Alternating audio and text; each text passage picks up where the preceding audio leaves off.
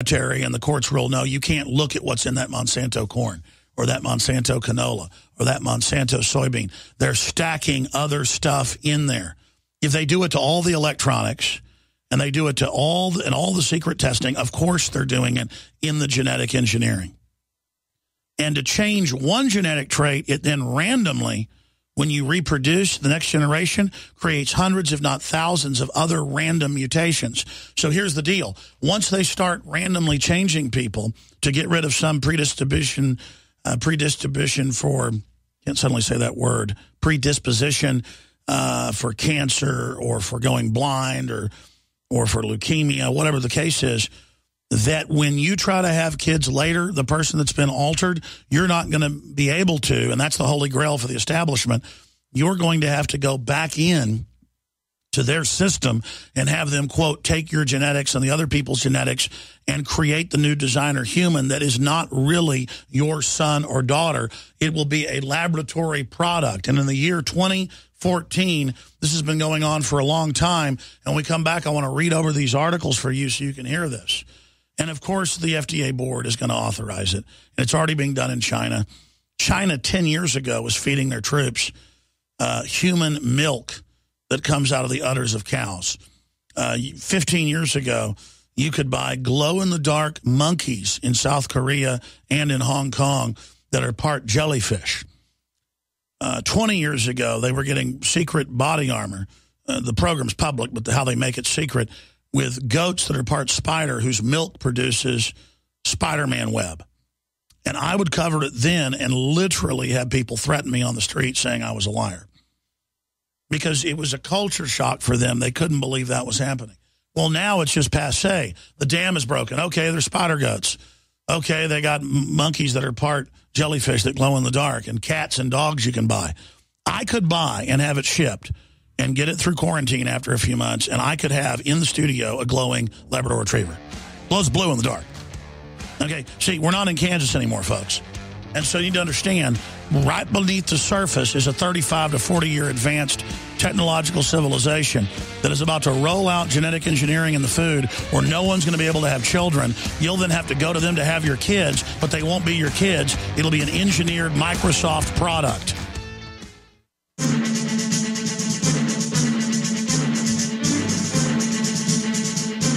Coming up, folks, your phone calls and a ton of other news.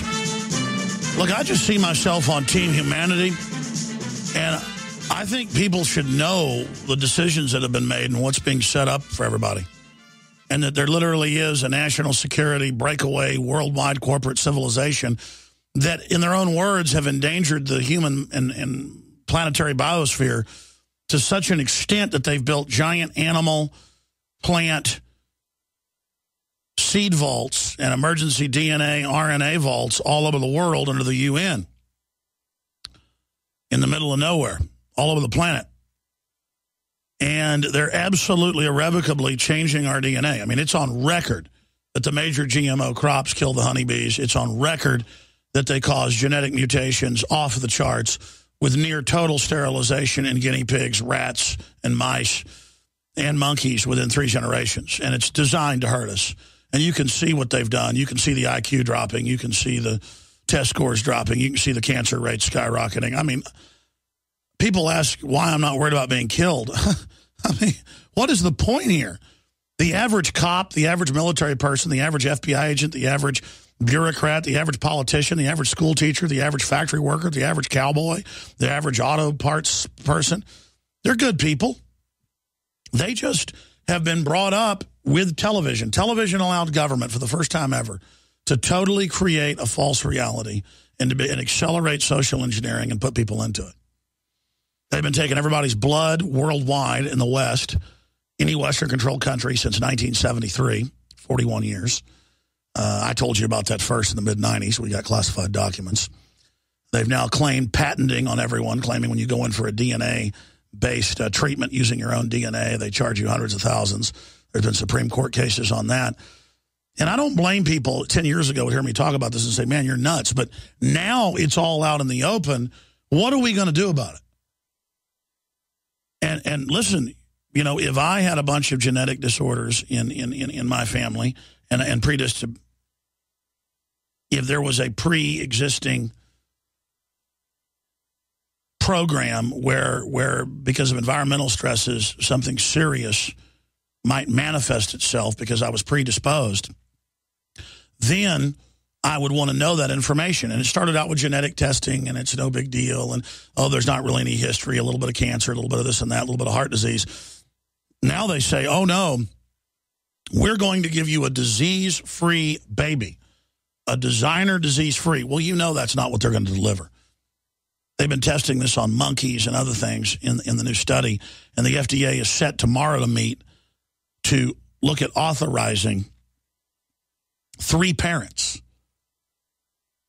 And, of course, people try to ban cloning because it has that social stigma, and rightfully so, of a brave new world. And what can they tweak in the clone? It really won't even end up being a clone. And does it have a soul? This is beyond that, where they call it 3 parents. No, what they do is they go into 3 different people's profiles, and then they basically go and fuse these systems in together, and heaven only knows what's going to happen. We know in plants, animals, and insects what happens with this. The next generation, and believe me, they're going to tell you you're not going to be able to have kids properly after this. Because if you do, you're going to have to go back in and get it designered again, because the first time you're going to have hundreds of mutations. And the next generation, it's thousands of mutations. You can't go in the way science does it and just change major genetics and fuse them together and not have them then start mutating, because you're designed to mutate. But you're designed to take the genetic code of all the men and women before you and then randomly display that for survival of the species. You're not meant to just giantly make changes in the genetic code that would have happened over hundreds of thousands of years and then manifested a new human. There's never been 2 mommies and 1 daddy. None of this has ever gone on. And it's a disaster with crops that are much simpler. It's a disaster with the salmon that's 3 times the size of the natural salmon. And they predict within 40 generations, that's 40 years, university studies, will extinct all natural salmon. It's already happening. They go out and they kill them. They go out and they swim past them. They go out and they eat their food. And so the globalists believe in the technological growth curve, though, that they've got to do this testing and that they will advance so fast technologically. The analogy I read from Kurzweil a decade ago, I forget which book it was that if we sent folks out with, say, nuclear-powered ramjet-type technology to go to Alpha Centauris, and it took 35 years for a colony to get there, by the time that craft got halfway there, they would have light jump or warp capability, and you would have those ships launched after, surpassing the colony ships that left before. So their argument is they're going to have enough advanced technology to clean all this stuff up. You guys can't even run a nuclear power plant, okay? You're not going to be able to handle this godlike technology. We'll be back.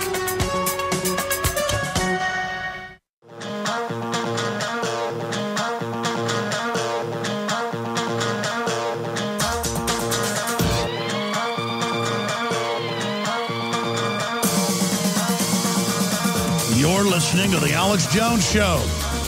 And I am he. Thank you so much for tuning in on this Tuesday, worldwide transmission, 25th day of February 2014. Your phone calls are coming up. Took a lot of calls in the last hour. And we will take a lot in this hour, into the next hour, and cover a ton of news we haven't gotten to yet. But the FDA, and this is already going on in other countries, getting ready to looking at approving 3-parent babies. Again, there's no debate here about the false advertising of saying you're going to be illness-free. There's no discussion of mutations down the road. There's no discussions of what type of new creature this creates, because this will not be a human by any stretch of the imagination. It will be a laboratory-manufactured creature. And as they bring in the toxic waste, as they bring in the GMO, as we lose our fertility, sperm counts are down over 85% in the West. Within another generation, you'll have almost total sterility. Many areas of Latin America that had the highest fertility in the world now see theirs plunging. It's being done by design. And you can argue, a lot of yuppies will say, well, there are too many people. Okay, but what about the secret program with the bisphenol A and the additives and the GMO? You're under attack, too. You don't just accept there's all these secret projects going on, many of which are actually public, and then just accept that our free will's been taken and that someone else is governing our future and our world. Look at the mainstream media dying. Look at their pertinence dying. Look at the New York Times not being relevant in their own words, not being able to get a story out there and have others cover it. We could easily discredit this technological terror that they're building, and we could easily take these technologies and actually test them properly and have a real public discourse about it and have it be open for genetic engineering to be public so they can't hide stuff inside of it. You think scientists that are going to let people have kids or get rid of pre-existing conditions by adding the genetics of a third parent into the mix are going to have any liability 15 years from now, 20 years from now, when one of these creatures has children and it's got 3 heads, literally? Have you seen the rats that eat Monsanto corn, 3rd generation? They've got hair growing out their mouths, genitals on top of their heads. They look like something out of the Toxic Avenger. They have mutations post-utero, folks, unknown in mammals. I mean, listen, I don't know what's behind this in the final equation, and I do know what's behind it, but I can't say for sure. But let me just tell you this. It might as well be a black devil with a big old long forked tail, folks. Because let me tell you, this stuff's so diabolical, so twisted, so freaked out, so crazy. There's so many reams of documents and public statements and admissions and humanzees that have been created in labs in Georgia and Costa Rica. It's so crazy what we know about. I don't even want to know what's going on that we're not aware of. And it's all in a Promethean mad dash for life extension, period.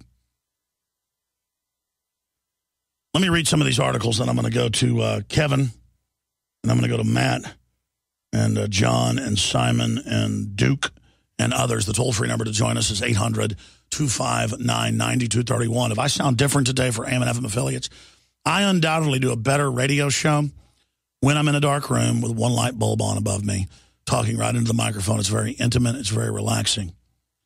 It's just like I'm here by myself or I'm here talking to one friend. And I'm telling you what's really going on in my mind, and I'm calm. Television is more of a cool medium, but I've always gotten hotter on television. Radio's a hot medium, but I tend to be cooler on radio. And don't ask me why the psychology's that way, but with the power out in this area of Austin, they finally got it back on. We're on generator power until a few minutes ago. And I am just really enjoying not being on television right now. Maybe I should start doing maybe 2 hours TV and then maybe a 3rd and 4th hour of radio only. Stagger it. It would be, because it's very relaxing. I like it. Continuing here with the news, Bloomberg. Dad may join 2 moms for disease-free designer babies. And the other pitch is for the LBGTDDY, whatever it's called, Lesbian Gay Coalition. They're saying, 2 women can have a baby. How great. Yeah, cut men completely out of the equation. Do you have any idea genetically what that's going to do? Do you have any idea that women have mitochondria DNA that men don't have? I mean, you're really jacking with stuff then. It's like, shut up, racist. It's good for 2 women that love each other to have a baby. Yeah. And then that child is going to have all sorts of genetic problems, guaranteed. But they don't care. They're just going ahead with all this brave new world. A new technology aimed at eliminating genetic diseases. Oh, it's aimed at eliminating it. I thought it did, because there's the headline. Dad may join 2 moms for disease-free designer babies.